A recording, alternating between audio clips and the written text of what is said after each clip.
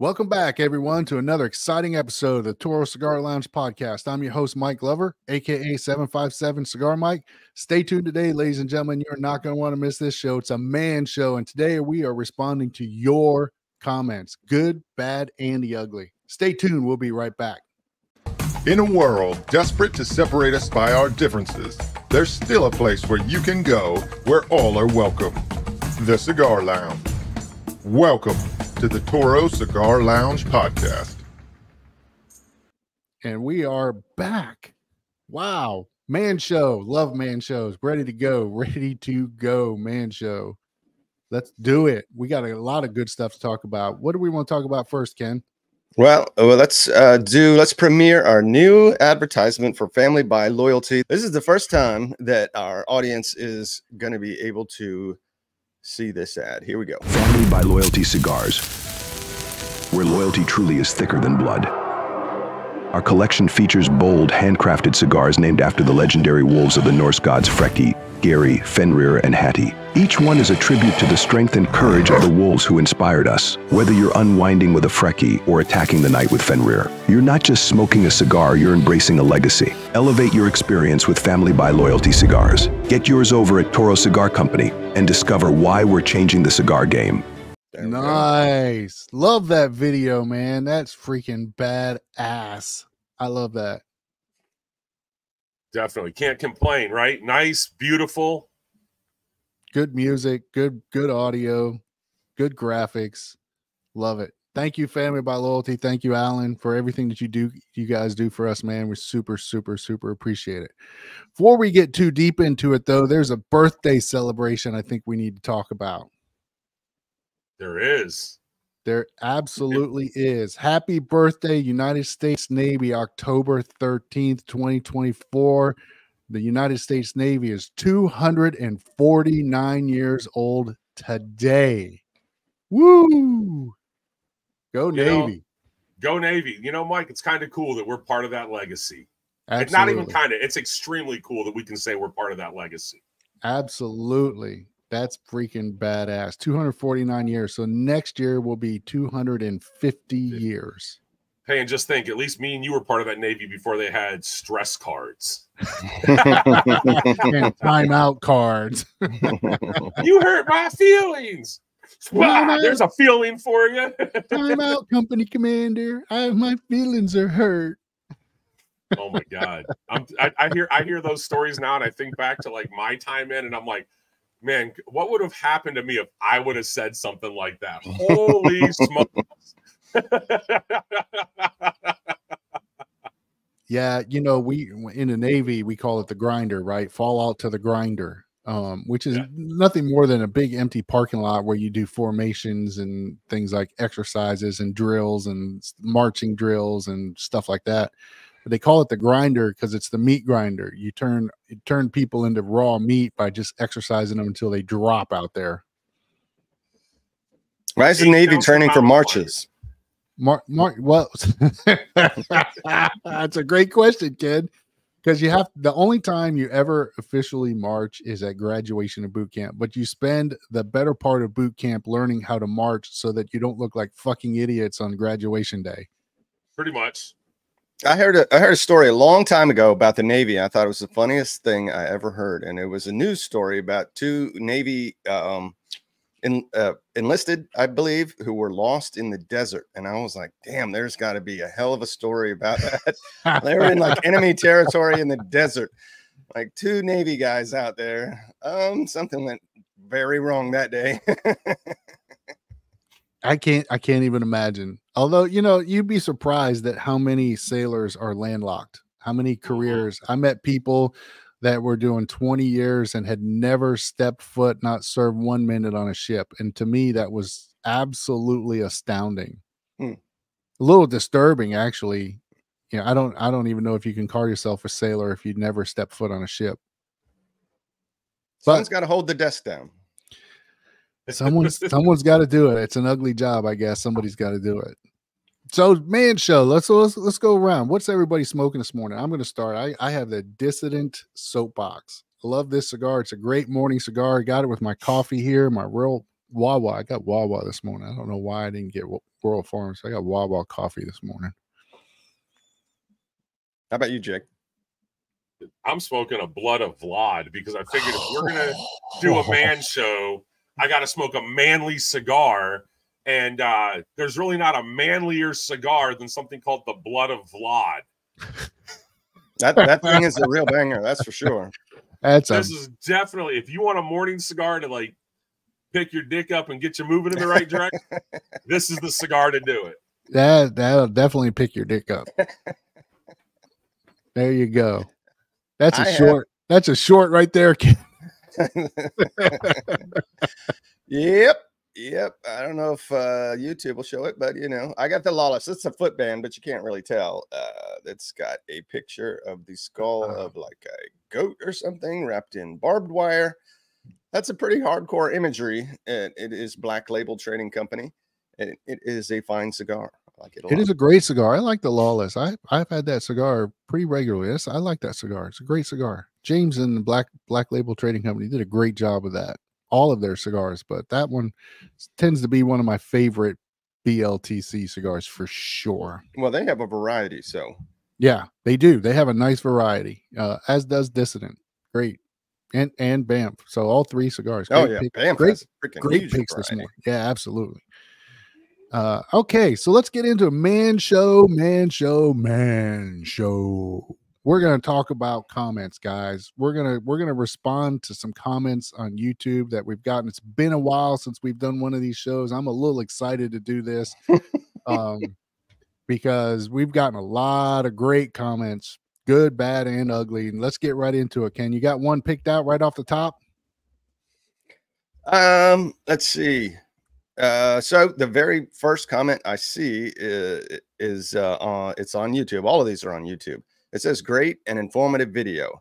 I like the advice on what to smoke certain types of cigars throughout the day. I'm glad I found your channel. So that's like what we want to hear, is that we're informing people of stuff they didn't know. I mean, nobody wants to hear stuff they already know. And that's giving someone who's enjoying cigars a little bit of information, which it takes so long to gather. You see people who smoke for so long and they get these little nuggets every now and again. It's like, oh, I didn't know that. I've been doing this for 10 years. I've been doing this for 5 years, whatever. Absolutely. That's a great comment. We get a lot of comments, a lot of positive feedback comments like that. You know, they love the show. They love the information we're sharing. And we really appreciate you guys stopping out of your busy day. Take a minute, A, watch the show, and then B, you liked it so much you felt an urge to comment on it. So thank you for those types of comments. Well, for that one, I just want people to know that I know what it's like to comment on YouTube, and you're kind of putting yourself out there a little bit. And especially if you don't like something and you're calling someone out, it takes a little bit of guts. But if you're saying a compliment, you're genuinely giving someone a gift, because we do read all of these comments. They do all get read. They nearly all get responded to. Some of them are just big old question marks, like, do you know what video you're watching? But anyway. Right. Exactly. All right. Let me see. So, hey, while he's picking it, well, how about this? In case you're watching and you didn't understand what that comment was actually, I'm willing to bet, when we had Doc on here from GTO, and he talked about how to smoke cigars, right? Start with a lighter cigar in the morning to wake your palate up. And then as you progress through your day, you can smoke stronger and stronger cigars, save the really strong cigars for something to reward yourself at the end of the day, and then finish the night again with a lighter cigar to relax your palate. And that's what that comment was from, how to smoke cigars all day long. So you can smoke 8, 9, 10, 11 cigars in a day and not blow your palate out. That makes sense. I like that. I think that's it.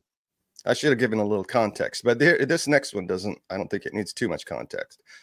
So this comes from @bitchingaboutmorons, but cigar lounges are the last bastion of civil discussion and taking the opportunity to understand another human.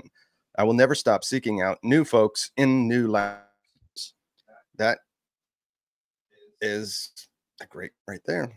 That's right along the lines of the stuff we talk about. Go ahead. 100%. I mean, you should be checking out lounges, especially if you have the luxury to travel some more. go meet new people. You're never going to know who you're going to find in a lounge. And the cool thing about lounges is that most of them have great rules. So you can go in there and you don't have to worry about the bullshit going on in the world today. You know, you don't got to worry about the politics and the news and all that. Most of that's all banned. So you have to go in there and communicate like human beings over a cigar, which I think is awesome. Yeah, I love the courtesy rules in a lounge. You know, don't be a dick. Rule number 1 in a cigar lounge, don't be a dick. I think it's law. You have to have that as rule number 1 on if you post cigar lounge rules, don't be a dick. And if it's not a law, it should be. But I like that a lot of lounges actually post their rules, you know, no political discussions, be courteous, be kind, you know, don't turn the TV up too loud, you know, be respectful of the people around you. So I love that. So that's great. So I did actually figure out the comments, Ken. So I got one for you. Wait. I'm already on deck, brother. Okay. All right. Here we go. So this one is a comment that's talking about a larger conversation about concealed carry. And it's about the signs that you see on the door that said no guns allowed. And this person, Connor Hart 7597, says there's nothing legally speaking backing up most of those signs. Government buildings is another story, but some boutique on Main Street, no, probably not. And this is a good example of using your mind to figure out whether this is a good comment or a useful comment or something worth thinking about. A lot of people get bad information. That's a dangerous comment in my book. Yes, I agree. Because depending on what state you live in, correct, dictates does that sign have value. So, like in Virginia, for instance, where we all are, that sign technically would have to be posted on every entrance and exit to hold value. Once that happens, then that sign, if you're on there with it, it's considered trespassing. Correct. And you're going to get popped, and you're going to have to deal with, if they see it, they're going to have to deal with it. So I think you better look at your own state's laws on how they regulate those signs. But yes, for the most part, most of those signs are probably, in a majority of states, and I've looked at it, most of those signs in the majority of states are BS, but not every state. So I think you have to do your due diligence on where you live. And then you have to make the decision, do you care? Right. So that's the thing. In Virginia, in Virginia, Jake's right. In Virginia, if they post it and they post it properly, in order for your concealed carry permit to be legal, you must follow that rule, right? If you violate that rule and it's posted properly, you can then be trespassed off the property. Technically, you're guilty of a misdemeanor if you violate the rule. Technically, most people don't get a misdemeanor charge. They just get trespassed, and then you don't ever have to worry about it again. You just can't go back. But if they don't post it properly, then you can fight it. It's that simple. But then I think Jake was getting ready to say, you've got to make a decision as an individual to carry, whether or not you're willing to follow that rule or not, and take the heat if you get popped, if you get caught. You know, that's a personal question. Well, the key here is don't use YouTube comments to direct your life. Right. So I do have another one, but you want to do yours or you want to do the next one? The next one that I have is direct response to this. Oh, well, mine's go ahead with yours, because mine's unrelated. Oh, okay. This one says, and this one's silly. This is a silly comment. It says, open carry is a good way to lose your gun. The other guy sees you as a target for theft. And I can say for sure, if someone's stealing the gun off of your hip or, out of your waistband, you're probably not ready to carry a gun with you. Mine with open carry is if somebody wants to start shooting, the first target they're going to have is the guy they see with a gun. So, I guess if you think you're, Billy the Kid and you're that fast, maybe, but I'm a firm believer in don't let anybody know what you have until you need to. Also, don't let them steal your gun off your hip. So here, Here's the thing, you know, so open carry is a funny topic, and we've done a man show on just, you know, concealed carry and open carry and that stuff. We had a ton of great comments and a ton of great questions, but here's the bottom line. Open carry has its place, right? It does act as a deterrent. Someone who walks into a 7-Eleven and sees one or maybe two other people open carrying may choose to move on to an easier target. So I think there's a level of deterrent that can happen from open carry, people open carrying. I'm a big proponent of the Second Amendment. I love supporting that. I think people ought to be able to carry in whatever manner they choose to carry, whether it's concealed or open carry, anywhere they go. I don't like the rules. I don't like the postings. I don't like, you know, not carrying in federal buildings. I get it. I understand what they're doing. You know, they don't want judges and other people in grave danger, which could happen. Courtrooms are emotional places. Open carry is probably not the best place to allow those emotions to be exercised in a bad manner. So I understand it. I don't necessarily agree with it, but I understand it. Okay, Mike, let's go over to yours. Okay, so my comment, the one that I want to bring up is shout out to the Pittsburgh Steelers, hashtag PS4L, Pittsburgh Steelers for life. Go Steelers. There we go. I love that comment. Go Steelers. Even though we're 3-2 today, we're going to fix that though. We'll be 4-2 today. So this next one, and this may be the last one on the gun thing, but this one just kind of caught my eye a while ago. It says, when you get guys with zero combat experience talking about combat, this is the end result, crying smiley face. Shotgun spread indoors is essentially zero. Dude has either never tested patterning or is just a conscientious liar. Wow, that is a bold statement. And that is on our best home defense. Okay. All right. So I'm going to respond with that right out of the gate. Shotguns are the #1 home defense weapon in the world, never less the United States. And the reason is it's point and shoot. Instead of one round going down range, you've got 9 to 12 pellets going down range at the same velocity and about the same caliber as a 9mm round. So this has been tested time and time and time and time again. There's a ton of YouTube video content on shotguns versus pistols or even rifles as home defense. Do your homework before you comment on our show, please, sir. Did I cover it, Jake? Does that about cover it? You got it. I'll leave it at that. Bottom line is, if you're not going to carry a Tomahawk home defense system, then you need to be working on you need a shotgun, right? There you go. Tomahawk home defense system, baby. Exactly, right? So I will say this. If you are unfamiliar with weapons, if you've not carried weapons, if you're not trained with weapons in any way, shape, form, or manner, and you feel a need to purchase a gun for home defense, I would strongly recommend a shotgun. Go buy a home defense shotgun, go to the range, do some practice, get comfortable with it, be safe with it, secure it properly in your home, and then use that. The only time I would recommend a pistol or a rifle for home defense is if you've actually been trained in some level of close quarters combat. You've taken specific courses that cover concealment and cover and the difference between the two, and you understand how to operate your weapon in the dark. Otherwise, I recommend a shotgun.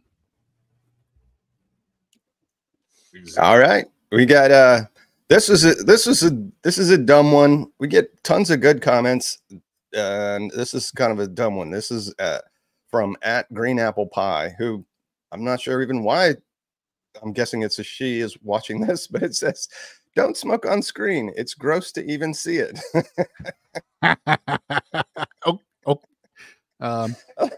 Okay. Here's my response to that. Yeah.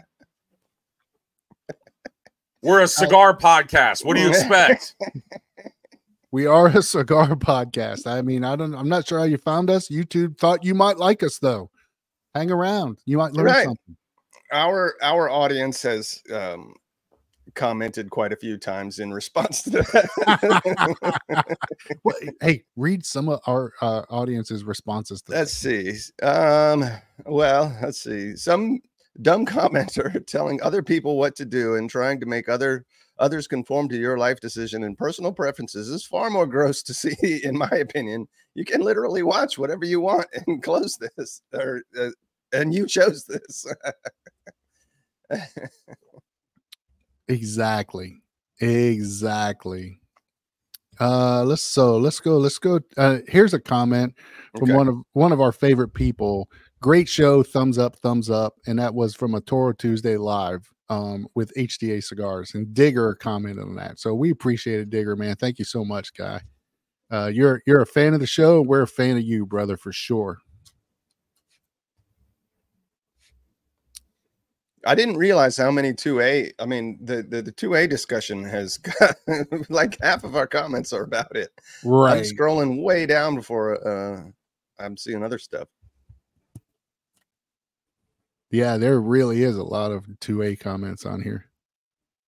We did have someone say, "Are you guys done talking about cigars?" Because we went for so long with so many other topics for a while. I remember that. Yeah, we've actually ramped up a little bit more cigar content. I think Randon was the one who commented that one. Yeah, something like that. So here's a good one. Cigar lounges are the last bastion of civil discussions and taking the opportunity to understand another human. I will never stop seeking out new folks in cigar lounges.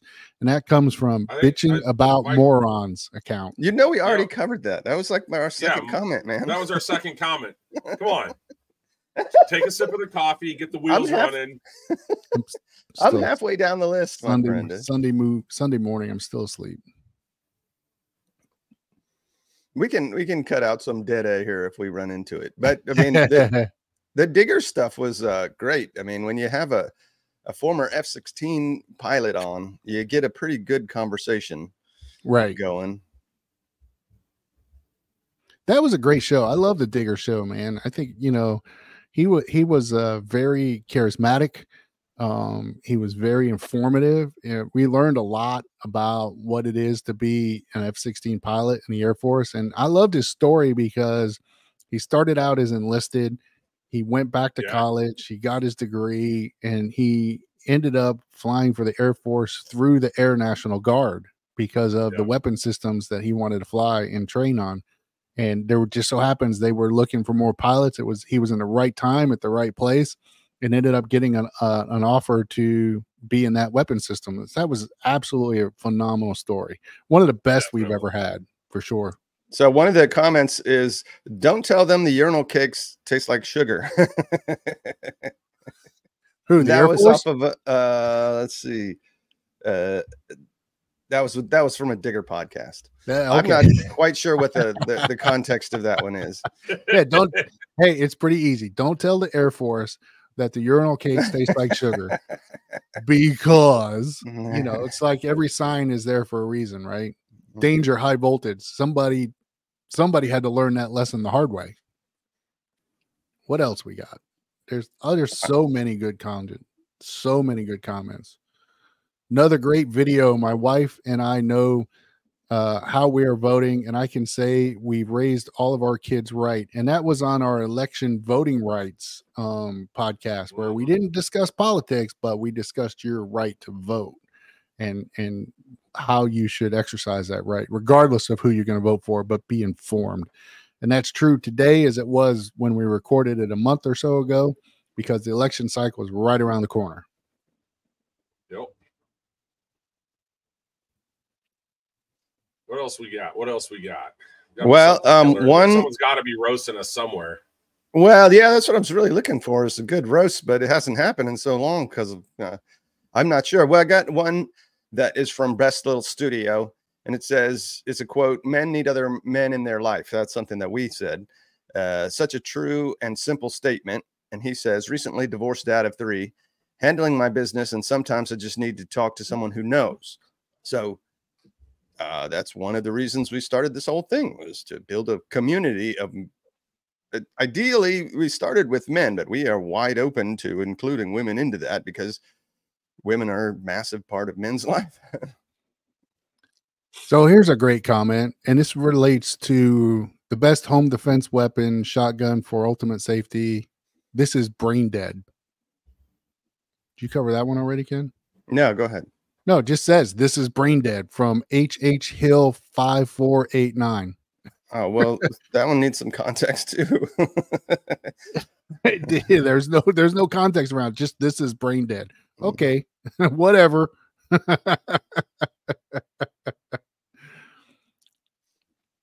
One of the other comments was on gun safety tips, protect your family and avoid tragic consequences. Short was correct. Most homes offer no effective cover, and I will agree with that statement. It offers concealment, but not cover. There's two different things, right? Concealment is you can't be seen.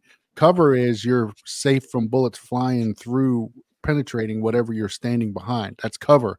Concealment is you're just hidden.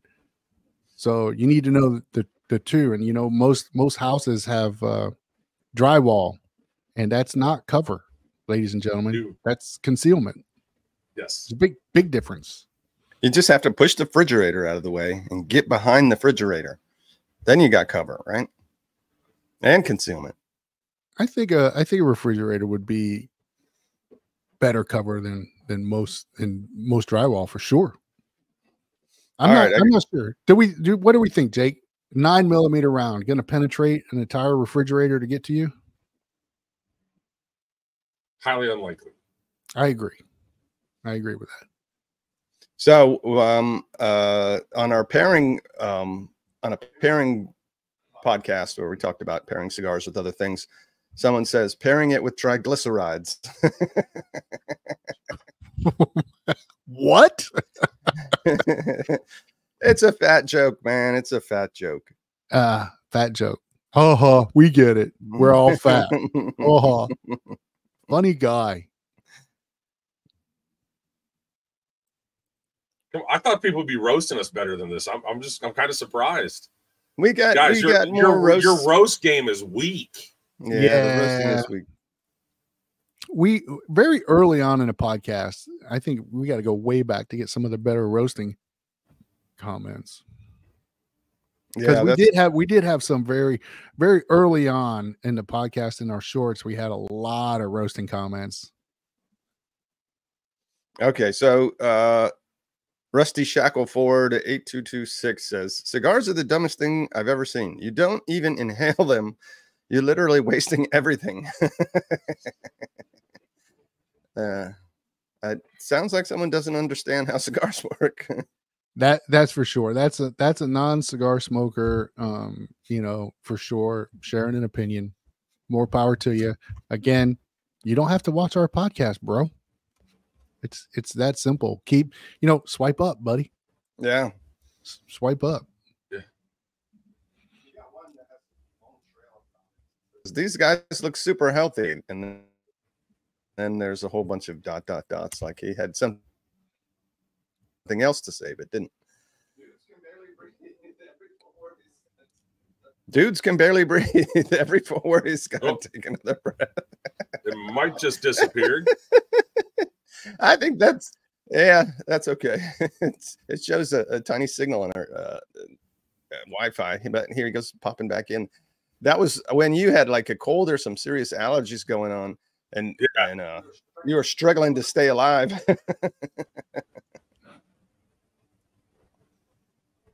Yeah, that's never happened to Jake before. No, not at all. No, not at all. No. Yeah, for a while there, YouTube made the default comments off. I don't know. It was because I don't know what that was all about, but it took a while to get that straightened out. It's still not fixed. That's what we were working on this morning when you walked into the shop. There was videos with no comments. Yeah, comments were turned off. So YouTube is, even though when you hit publish, you have comments on, it publishes them with comments off. I don't know if that's just because this is a cigar podcast because of the content or what, but at the end of the day, we've got to go back and turn them on. So Stephen_Harvey says, regardless of whether I approve of smoking, I do appreciate your passion and understanding for what you believe in. Always do what you love. Beautiful Agreed. comment. Beautiful. Agreed. Absolutely great comment. So whether, yeah, it's exactly right? This is America and it's a legal activity, and you should be able to partake in any legal activity you so choose as an adult in America.